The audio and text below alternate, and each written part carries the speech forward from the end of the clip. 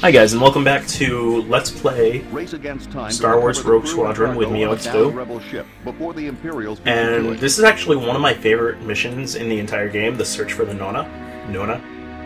Race against time to recover the crew and cargo of a downed Yeah, it doesn't say it. I believe it's the Nonnah, actually, but this one's just fun because you get to do a little bit of a well, first of all, we get the A-Wing, probably my favorite ship. The A-Wing is the fastest fighter period in Star Wars lore, just because it's ridiculously fun to pilot. That's all, and it is fast.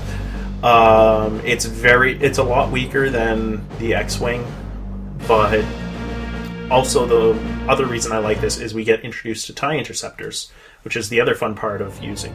Rogue Squadron, this is General Riken. A rebel ship called the Nonnah recently crashed somewhere in this vicinity. It was carrying a team of rebel soldiers and stolen Imperial equipment. You must find them before the Imperials do. But yeah, it is the Nonnah. But it's just fun because you get into much more interesting dogfights between the A-Wing and the TIE interceptors. Alright, so first thing we're going to do is... Ooh, I keep forgetting. It is handy to just run into these guys very early on. Oof, that is one thing about the A-Wings that I forgot. You do not have an R2 unit, so you need to make sure that you stay alive. I will probably die a bunch of times in this episode, just because we are using an A-Wing.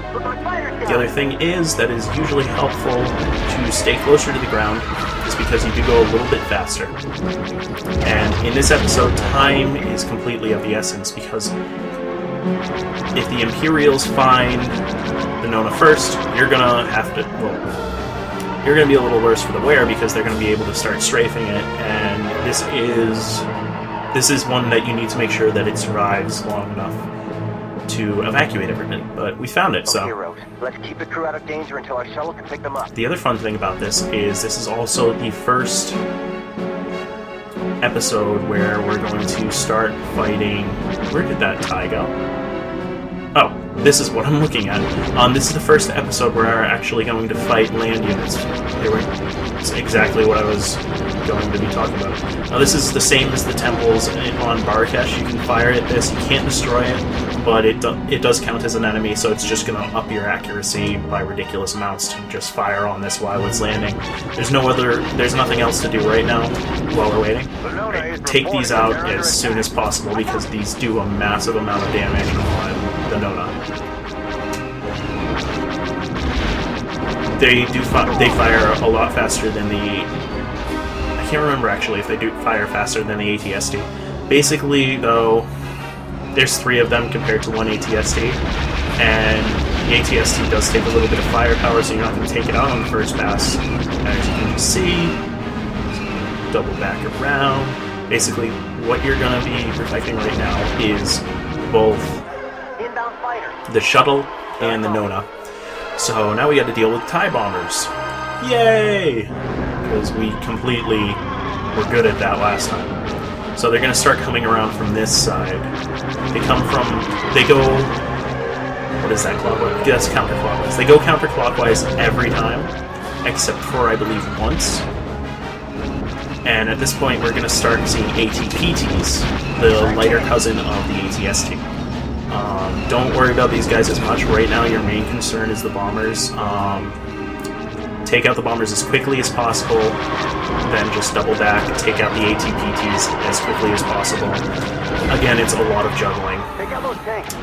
It's a lot of circling and braking and accelerating and just being really quick about what you're doing.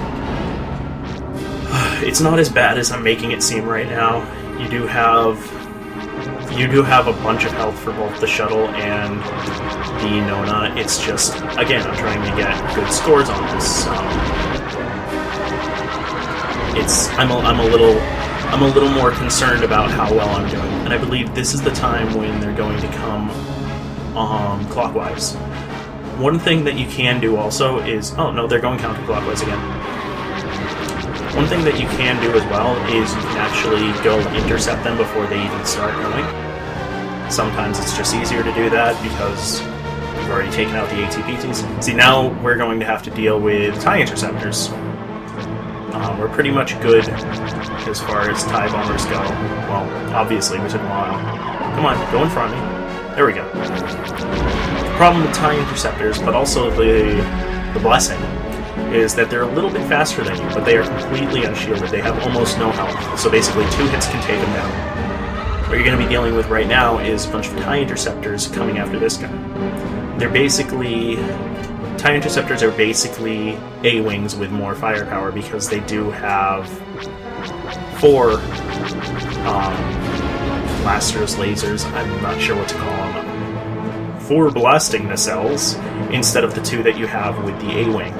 So what you're going to be doing for this part of the mission is you're basically going to be hanging behind the shuttle. And if you lose sight of the shuttle, don't worry, because as you can see in our top right, we have a little radar. And that orange wedge will show you where your current objective is. Alright, I died.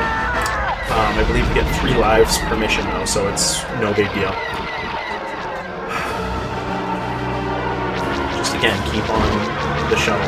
Make sure you take out as many TIE interceptors as possible, because this is where you're going to get a bunch of your kills as well. Alright, and there you go, the shuttle's gone. We made that one. The shuttle is away. Rogue Leader, get your squadron out of there. And we should have enough to be able to get a bronze or a silver this time, so that'll be nice too. We got a bronze, not that big of a deal. Yeah, we... Oh, one more enemy destroyed and we would have gotten a silver. I believe we could have... With a few more kills, actually, we could have gotten gold too, because the only big thing with this, as far as requirements, is time and kills. Because again, you can just keep up your accuracy percentage by shooting on that little ship. Imperial Officer This is probably my favorite level in the entire game, just because, first of all, this level is absolutely ridiculous. This is probably the one where the most failure is going to happen, but also it's just a fun level because we get to go in the speeder! This is Luke Skywalker, go ahead. I've received word an Imperial officer, Crix Maydean, wants to defect. Apparently he has a lot of information on the Empire's military ground operations. I'm going to contact him after my meeting with the city officials in the Capitol Tower. Alright. Keep your eyes open for any sign of trouble. Now the cool thing about the speeder is it actually has 2 brakes, one on the left and the right, so you're going to use both Z for the left and R for the right, so Z and R to completely brake. Basically, you're going to be using Z and R to pull tight turns. As you know from the 5th movie also, it's pretty fun because we get to take down AT-ATs. We get to use the tow cable in this one. I could have started out and could have gone a little faster than I already did, but I just wanted to show you the little thing with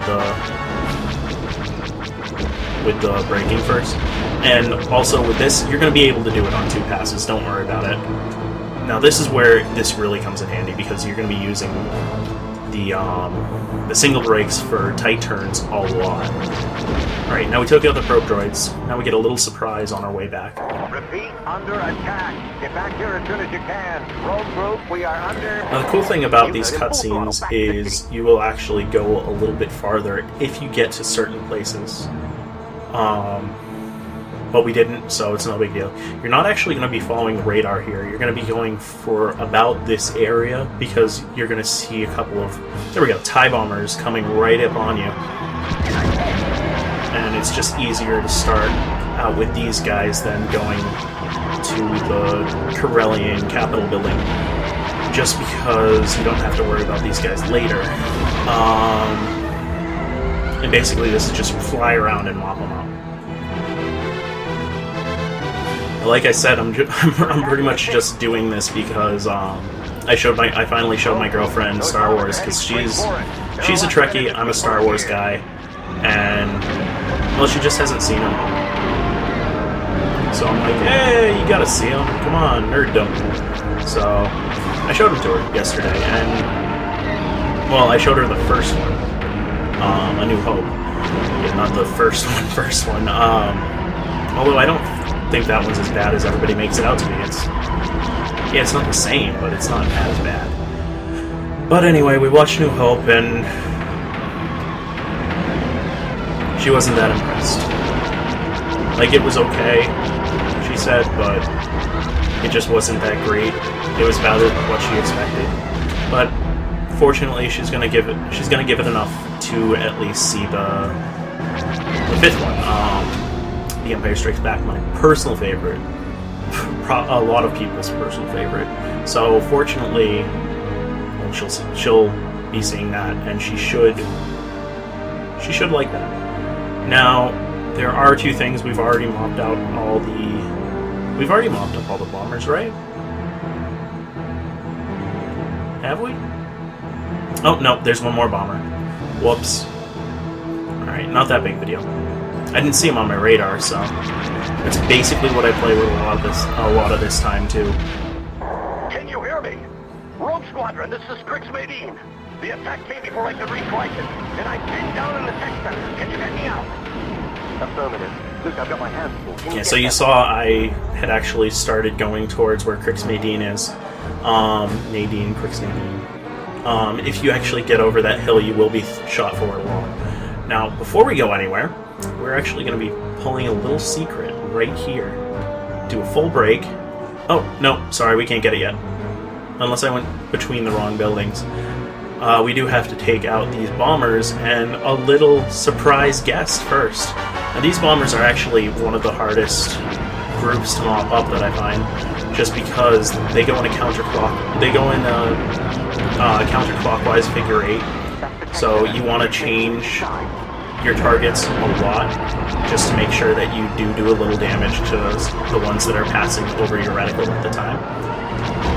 It's just a lot easier than just following one group, because you are going to be doing a lot of braking, because, well, it's the speeder, so it's not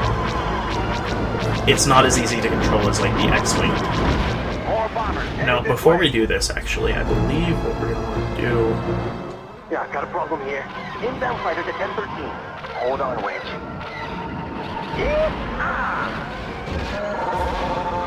Han, Chewie, well, what are you doing here? How you doing, kid? Thought I might give you a hand. This is my hometown, after all. Exactly. So Han is actually going to come and help us out. Now, Maintain visual scanning. do we have to... We spotted an Imperial walker on approach to the Capitol Tower. No, we don't have to go over here. Basically, what's going to happen is an AT-AT is going to pop up there in a little bit, but not yet. Now, this is where I believe we can go get that upgrade. If I don't kill myself. Yep, it's right down there. I believe this is for... Sir, we found some advanced...